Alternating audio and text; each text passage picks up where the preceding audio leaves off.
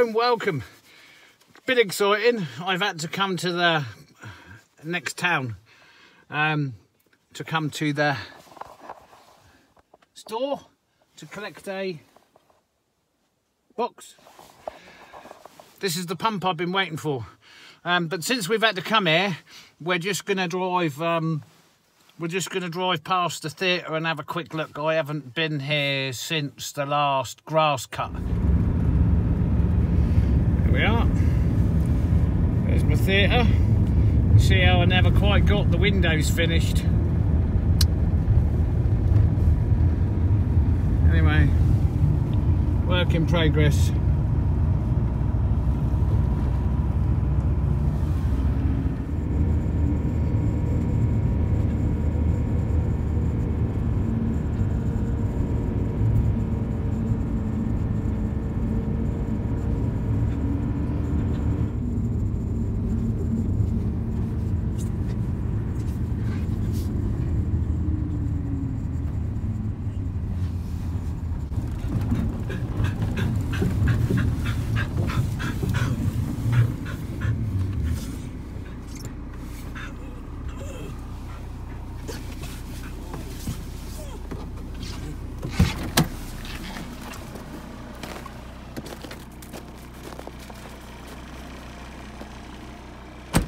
Hey!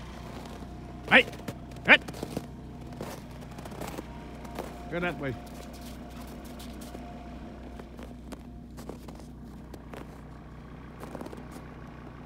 Let's see what we can hear when we turn the engine off.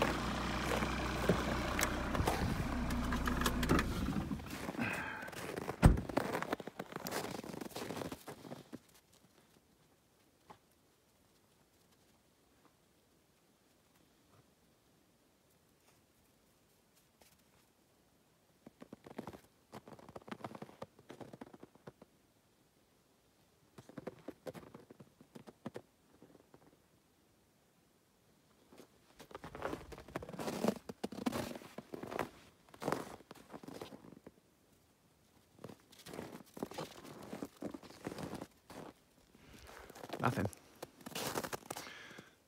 Nothing at all. And there could be nothing for hours. Days, maybe.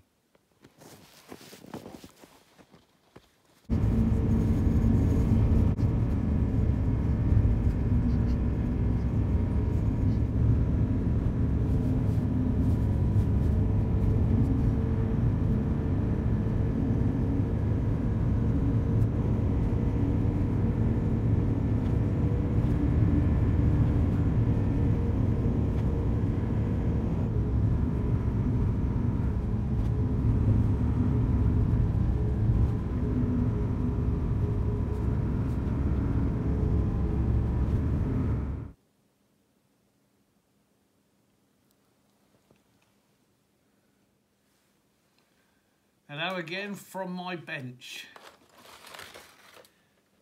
So if I'm right, I've just shown you a clip or maybe a 15-minute video of my trip to go and get this pump. So we're back on the plumbing. It's -24 outside this morning. And once again, we got things to do. So for those of you watched my pump video, I'll put a link. This is a circulation pump. This doesn't pump under pressure. This is the size of connection, which is 3/4 inch, 22 mil, that we had on the tank down in the cellar. Well, you know when you order stuff on the internet, and I don't. Anyway, and then when it arrives, you have that gut sickly feeling that the picture was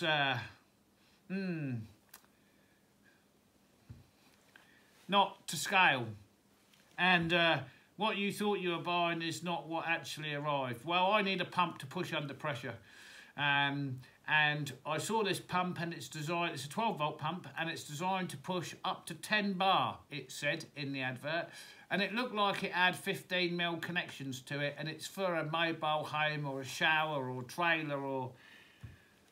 So I have to do this trip to get this pump, and it was cheap, and it is made not in the US. Right. So this is what's arrived. Okay? Now I don't care, I need a pump. However, this tiny little bit here is the pump that pushes under pressure. And the outlets, well, the 10mm on the outside,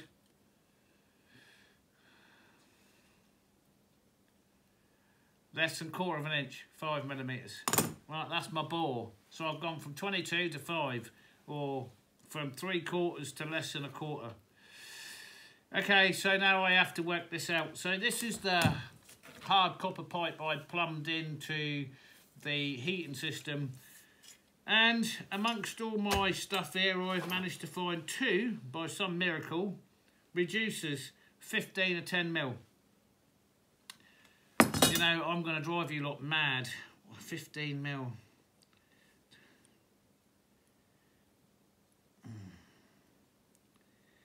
Well, it's in metric. I can't keep going backwards. I can work in imperial and metric in lumber, but all this anyway. So I've now got to connect up 2 lots of hard pupper. I'm not going to connect this to the big tank yet. I'm just going to run some flexios off of it, because on the pump itself, on the advert, it says it pushes to 10 bar. Right, on the pump itself, it's got a 5.5 bar cut-off.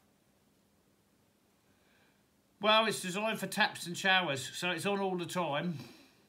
When you turn tap off, pump shuts down. When you turn tap on, pump starts. I'm not sure. Firstly, it's not as described. Don't even go to sending it back, and or just the journey will cost more to go post this than I paid for the pump. So there's plenty of applications for a small pump.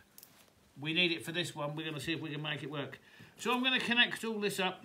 I've got 2 pieces of flexi reinforced pipe, a bit of hard copper pipe, my pump, my reducers, and 2 other flexi lines that were for faucets, I believe. I think these comes off of faucets. We got a 10mm outlet, so now if we look at the bore in there, we could be down a 1/16 of an inch.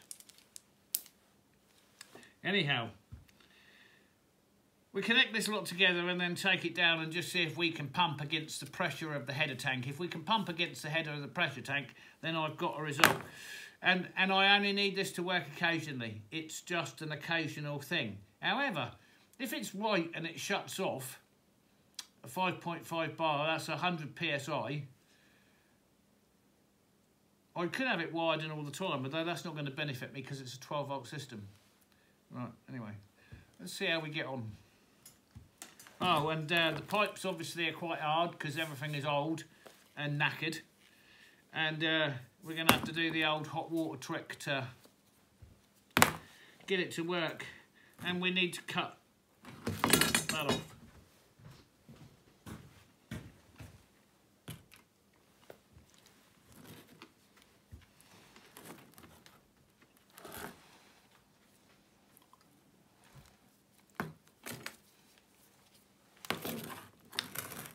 This is where I get myself into trouble.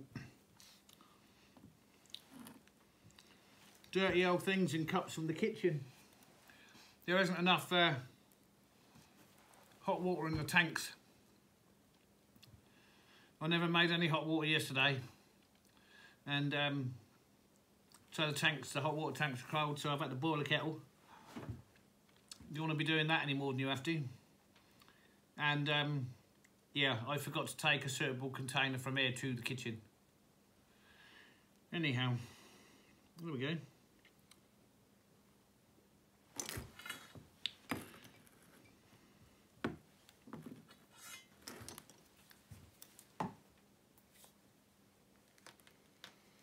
Once you've warmed the pipes up, should be easy, he says. And of course it'd have to be one of those tool cups that's just dying to tip over and just generally make a mess everywhere, right?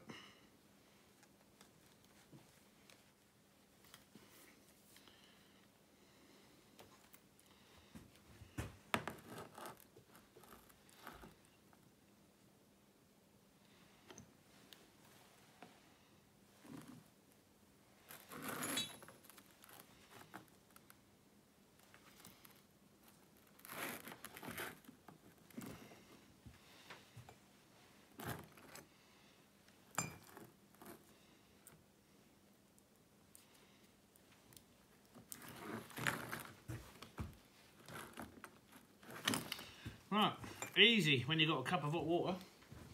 Let's put that somewhere where it's going to be clean. Before you ask, man splits. Now you could say it's emulating Michael Jackson. I don't think he had man splits in his hand. Anyway, I have. So I've put not a nice perfumed moist. Anyway, so I put cream on my hand and then I put a glove on and I wear it for a few days, and it softens the skin, and then I can get in there and cut the skin out, and then the split will grow back without the crack, and it won't continuously open. Cracks and splits, they're just anyway, that's what that is. Okay, so now we've got this scenario with the pump in the middle. So before we go connecting up to the tank, because this is a self-priming pipe, I think I should be able to connect this one up to the heating system and just dunk this one in the many buckets on a fluid that is waiting to go back in there. And I don't think we need to worry about that tank at the moment to make sure this works. So what we'll do now is we'll connect this end here. Check the flow direction, yeah, because that would be a mistake if we connected that the wrong way around. We should be able to test this to see whether I've made yet another mistake. I could do with some crocodile clips on there. This stuff, this is like a heat shrink tube for electric connectors. It's so easy to bodge an electrical connector which will continuously haunt you, let you down and fail. And yet, the actual process of doing the job properly isn't that much longer than bodging it. So it's really easy for me to put on some kind of connector onto this cable to connect these crocodile clips. It's just easy for me to do that. Easy for me to bodge it. However, right, it don't take much longer to knot. It'd be nice to know which one's positive and which one's negative. We're going to make the assumption, right? The assumption being the mother and father of all aunties and uncles.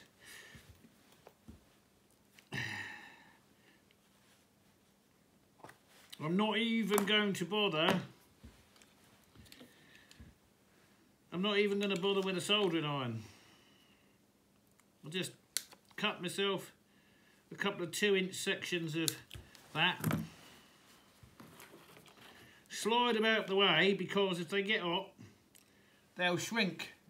And if you've shrunk them before you've got them over your connection, you can slap yourself for that one. To twist the wires together, right, you all must know how to do this, but for those that don't, I'll make it brief. Bit of flux, bit of solder, see if we can set ourselves on fire, get these hot, melt that flux. MAP gas, it's a really hot gas. It's gonna just destroy everything in moments if you're not really, really careful.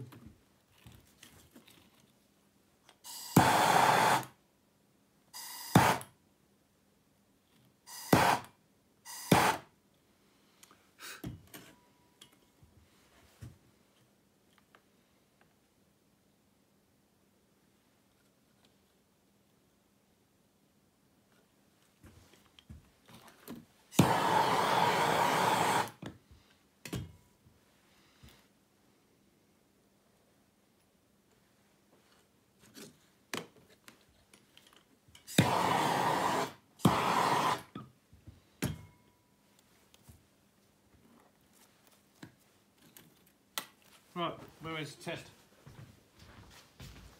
Alright, let's see if this will not only self-prime but also pump and then empty this jug of water, which you can't see because now I'll put you too far away. Oh, apparently that's a negative and apparently this is a positive.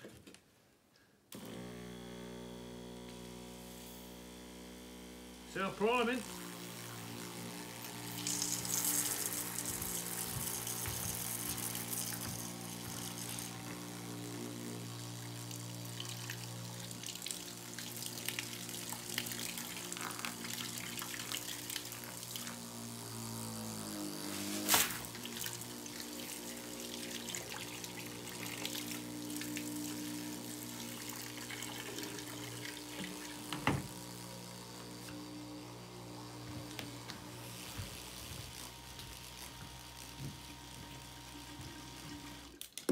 Right, not only does that pump self-prime, which is what we wanted, no matter how hard I press over the end, I can't create 10 bars to turn that off. That means it's going to pump against the pressure. It ain't going to be the fastest pump in the world, but we don't need to. We only need to pump in what we need to pump in once or twice a year, and then a little top up occasionally. So this is going to be ideal. Maybe I didn't make a mistake. Because I definitely made a mistake with the circulation pump, as those that you've been watching know. That error, time wasted. This got a couple of, I think I might have well, you know why I over-engineered it the first time? Because I was trying to do it without spending any money with things I had lying around.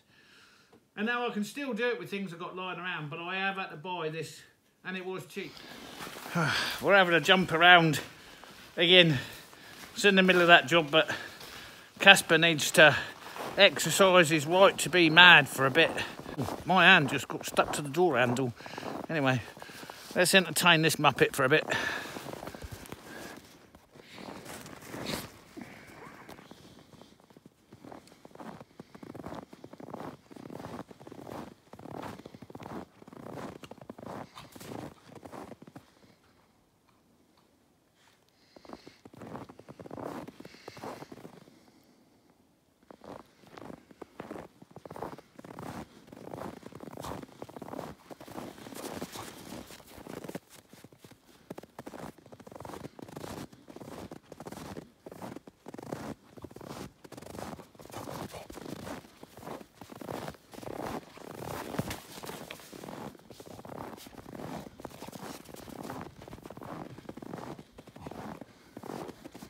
That's a project waiting.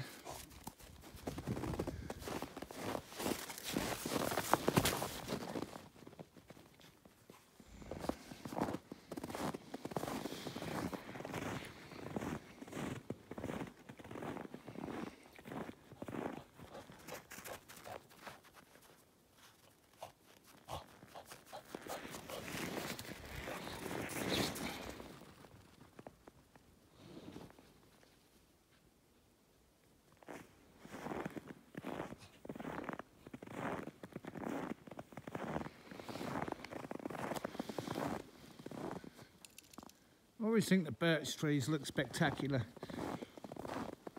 and they do. I mean, it always looks spectacular, but the birch trees hold themselves in a certain way through the winter. Oh. Okay, always nice to come out into the furnace room after being outside, and I thought I was going a bit soft because I could only manage 72 seconds outside without my gloves on before my hands said, oh no, that shouldn't be happening. But surprisingly enough, it's warmed up a bit to 12 degrees, minus 22. So that's a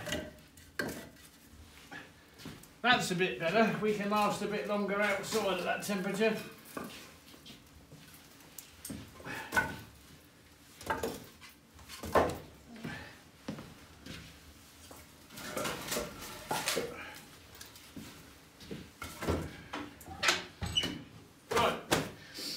Where are we? Now, I've done a bit of messing around and a bit of practice just because I wasn't quite sure.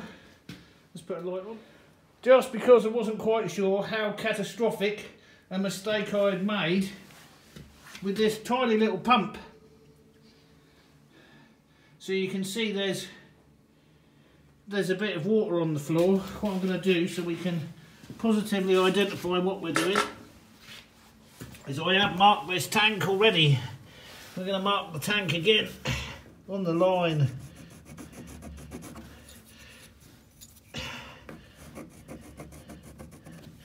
Right. So this was the big tank that I am going to connect this up to, because this is how I want to use it. And this is the small pump, and I've got one end in the barrel and the other end, as you saw me connect upstairs, is now hard plumbed into the heating circuit. And it's got an automatic shut-off valve, so we should be able to connect it.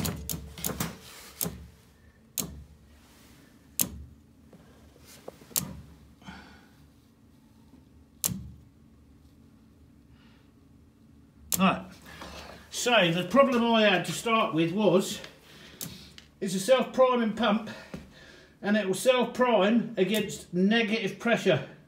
So if there's no fluid in it and you put one end in there and switch the pump on, yes, it will prime against negative pressure.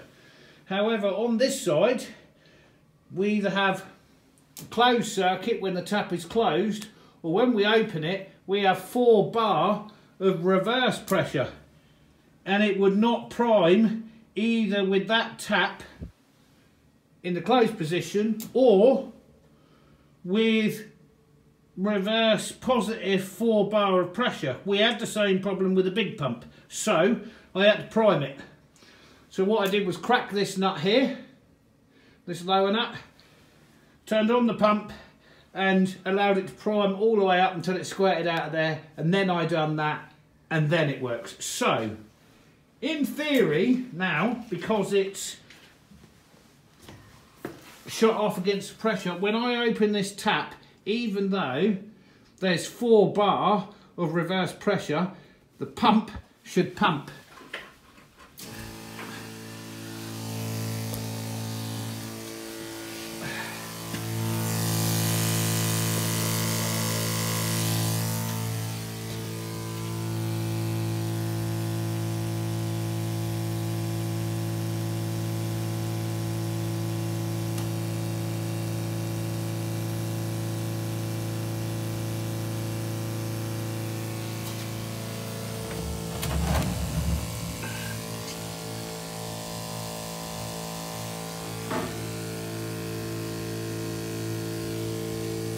There we go. Works. So whilst this should be a completed circuit against this, this is my overflow coming down from the attic, 5 floors up. It's going to run into that and fill the tank, but we've had to disconnect the tank. So underneath where I've disconnected the pump for a moment, I've just got a bucket. We need to pump as much fluid as we can into the circuit until it comes out in that bucket. Then we know we've got a completed circuit at the right level. And the reason I say that is because we had to drain some fluid out, and we're going to have to drain more fluid out when I do the plumbing, that those that you are regular watchers know. But before I can do all of that, I've got to make sure I can get the chemicals that are in the system back in the system quickly, and I can't disconnect any of the plumbing while the temperatures are at -22 or 12. I need it to be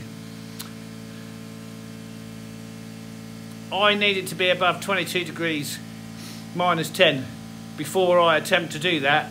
And I've got to only do things a little bit at a time, so if I make a mistake, I can close off the quarter of the system that I've got open and refill with fluid, if that makes any sense. Otherwise we're going to freeze up. So I'm short on antifreeze in the system, so I could put in some of this stuff that we drained out last week, but I'm not. I'm making sure that we're topped right up on our antifreeze, because Even with the heating system running, this lovely big furnace of mine, we have had pipes freeze that go through the concrete cellar walls in the middle of winter and knock out a quarter of the building, which is 16 radiators. Outgoing water temperature. Can't see what that is because I've been looking at a light.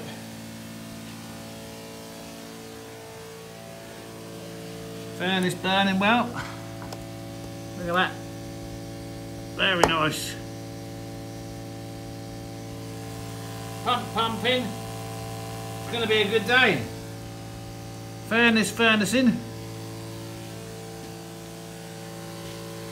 So it's not the fastest pump in the world, but it is pumping against that positive pressure. And that's what we need. And I've been so badly needing to get this into the system. So when we have fluid coming out of there, we have the right amount of fluid in the system. And at that point I can shut that tap off. And on a normal winter then, this isn't going to be normal because I've got to install some more radiators and therefore drain down part of the system. But in a normal winter, you would do this in October and complete the circuit, check the antifreeze level. You would probably only need to turn it up maybe once, turn it on again maybe once or twice during the course of the entire winter, and only if you boil the tank over. So how do you boil the tank over? Well, it's a complex system. It's an industrial system, and every time you turn from heat into water, you have to change all the valves over, switch pumps off, switch pumps on. If you make a mistake or forget a valve or a pump, it will boil the header tank. That will expand the water and you'll lose some water which used to go down there to drain. But I've cut this pipe, I've explained this, I've cut this pipe and now it's going to go into this tank. And this tank is going to hold the overflow from the overflow without sending any chemicals down the drain, so that when it all cools down I can pump it back into the system. What we don't want to do, right, is run that pump dry. The antifreeze and stuff. So when it used to overflow or boil over before, this stuff used to go down the drain, and that's not good. We don't want to be not only wasting it, sending any kind of chemicals down the drain, because whilst there is a heat treatment plant in the village, our wastewater goes to river. And I fish in the river, and so does everybody else. Fishing, swimming. Without the river, we wouldn't be here. So, I think I have said this. I've got my light on. I think I have said this. That pump is designed for trailer, mobile home, caravan, camper vans, RVs. It's for a faucet and shower pump. And it's cheap, made offshore, but it works. It works. So that's the second time I've bought a cheap pump now to do jobs that I can't do in the last 2 weeks. Both of them have been successful.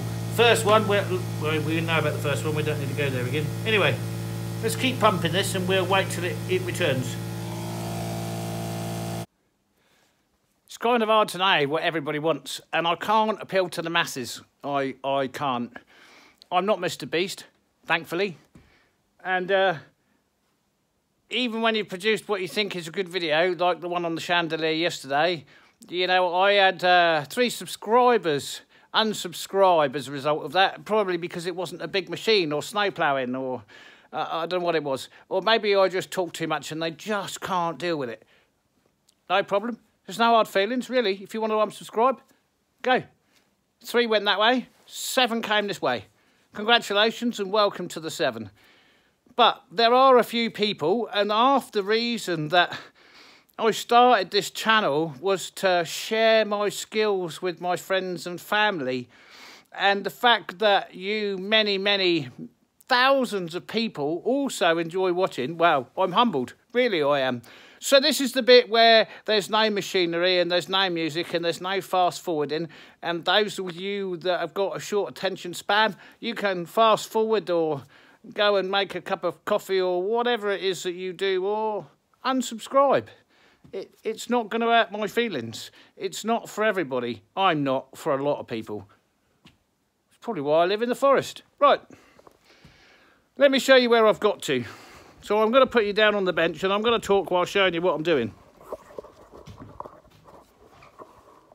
Now the next job is connect up to the bottom of the tank. And I took the fitting out the bottom of the tank. This is not the exact fitting, it's the same as. And you can see the hole of the size in the bottom of the tank. Okay? I need to go from that to that. So I collect everything, as you've probably gathered by now. And in order to go from that to that, I've inserted this.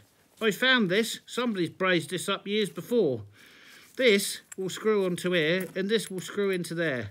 Now, there's no olives or tight fittings. Right, that's not too loose on that. That's really loose on that. There's two ways that with what I've got and what I can do, I can put this together. I can hot solder these two, in which case they're permanent, never to come apart. Run solder and flux in there, permanent, never to come apart. However, what I've learnt since being here is there's an alternative. And this is kind of like a horsehair string, a plumber's string. And this is Blue Jet Plus. Right, they call it a multi-purpose sealant. It's for plumbing. It's a nasty old goo. So this, mixed with that and tightened up, water seals and pressurises everything. Possibly up to 20 or 30 bar. We need a good pressure up to 10 bar. So I have a screw in here like this, because this is nasty old stuff. And then I use the screw because it pushes it in the threads. Now, I probably use a lot more of this than I need to. And out of all the joints that I've sealed up with this, I've only had one leak. So I'm going to maintain my method of using enough to do the job. So I'll put that in there like that. That's probably way too much in there. Probably overdone that. And then around this thread. Like this. And I get my string. And if I just use it in this big lump, it don't work so well. You can spread this out and get it into the threads. And when you've got a loose joint, ideally, you're not locking against a butt. It's thread locking. So you're locking one thread against another. And then once I pulled that over, I also put some more of this around here. Right, and the surplus just comes off. So it's more important to me that I do this joint once. And then that has got a thread onto there. I could have run the string round the other way if I'd been thinking about it, but it will seal up nevertheless. And then this one the same, but we'll run the string the right way.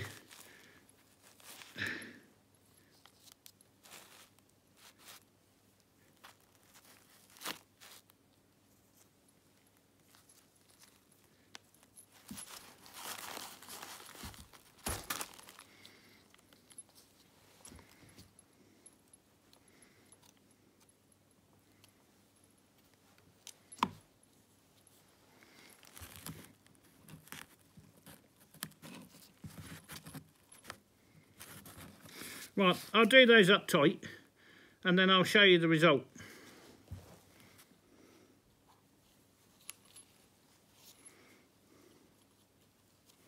Right, and there we go. And what that does is allows me to go from a hole this size down to a hole that size. And it's all a bit extreme, really, but it's about using what you've got and not buying lots of expensive stuff. And I've got these. So I can use them, and they're not set aside for another purpose other than the stuff that I've collected in case I need it. Well, today I need it. So we're going to refresh this bit of string and goo here, and then take it down and fit it to the tank. Right, so we've got this tank on the floor. I've done all that. I hope that's the right thread. Yep.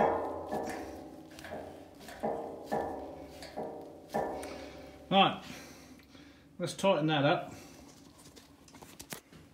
Connected up the tank, fitted the pump on the wall.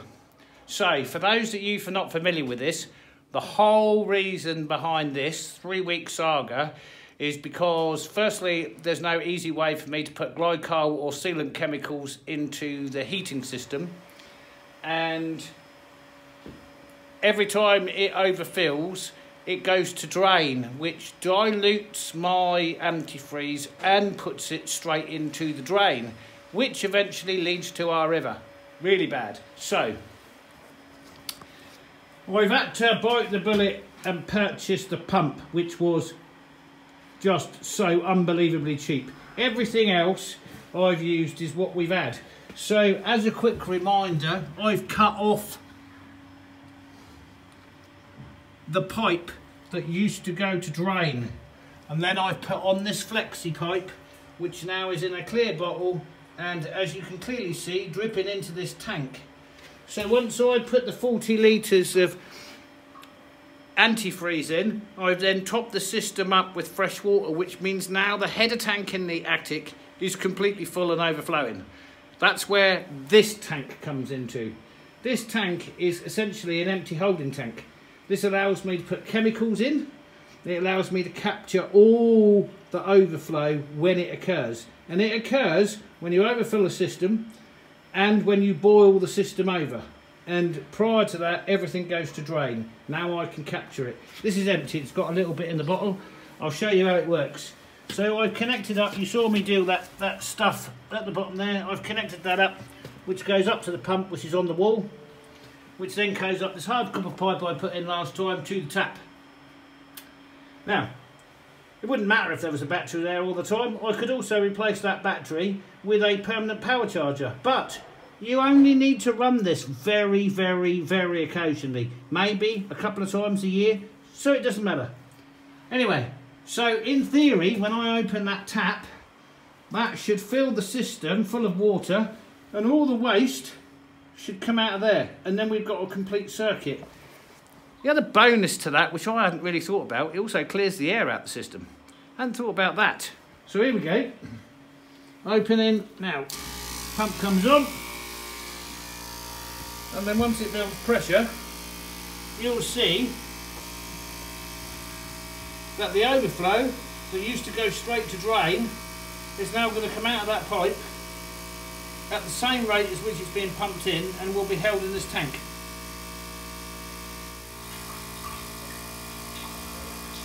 So this now becomes our new overflow tank, which does have an outlet to drain.